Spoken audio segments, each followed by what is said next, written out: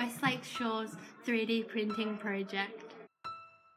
To get us into design thinking, as an icebreaker, we took on the Pringle Challenge. We went through a design process to solve the problem of how to get the Pringles out of the bottom of the can.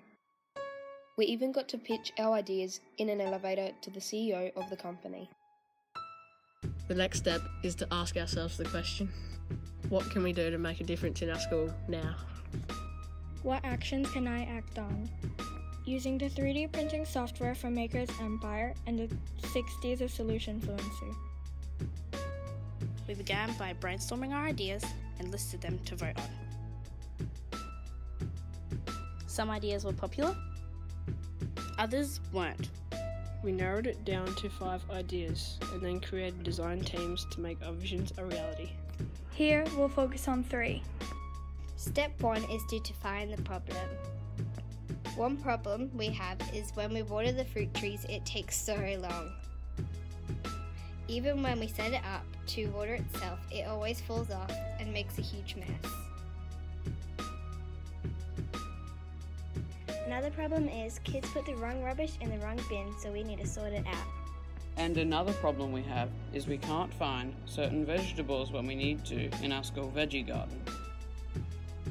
Step 2 is discover. This gave us a chance to research what already existed in the market that we could potentially use to adapt or give us ideas, and we documented these.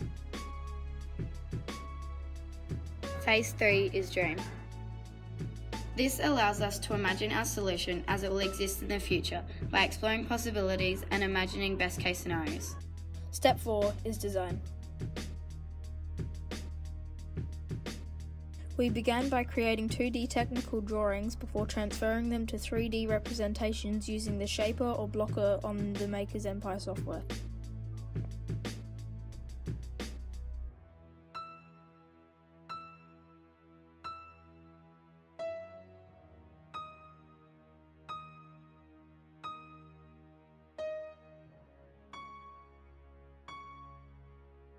Step 5 is deliver.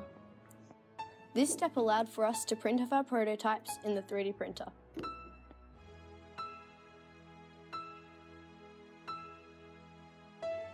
It didn't always go to plan.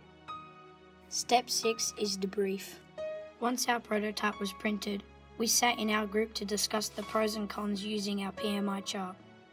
Any necessary changes were made, and then we printed it out again at full scale to put them to use.